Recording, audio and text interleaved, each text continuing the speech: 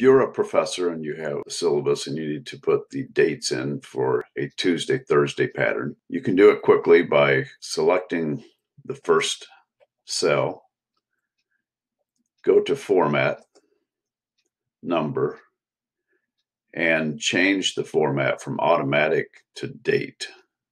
And if you want a certain format of date, come down here to More Formats, More Date and Time Formats.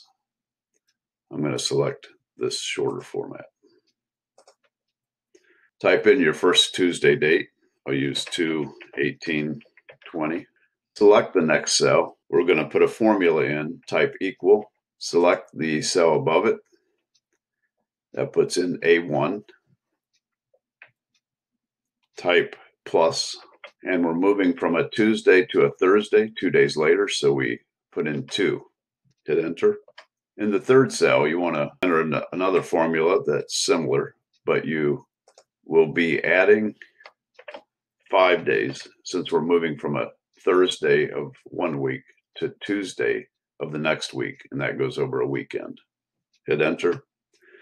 And now we have a sequence going here.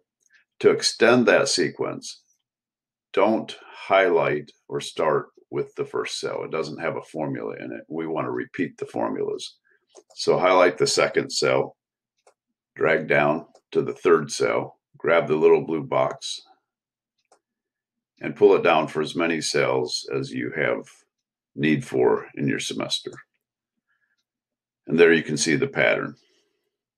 Another thing I do sometimes is put the dates along the top, and that's fairly easy to do if you've done a column. You highlight the column, Control-C to copy it, select the top row that you want to transpose these dates into, go to Edit,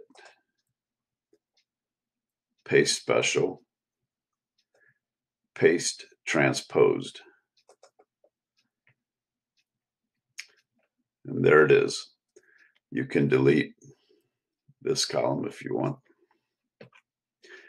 And if you want to tighten up the spacing in each cell, click this universal cell here that highlights the entire sheet. Go to one of the breaks between the columns. It doesn't matter which one. Get the double arrow and double click that.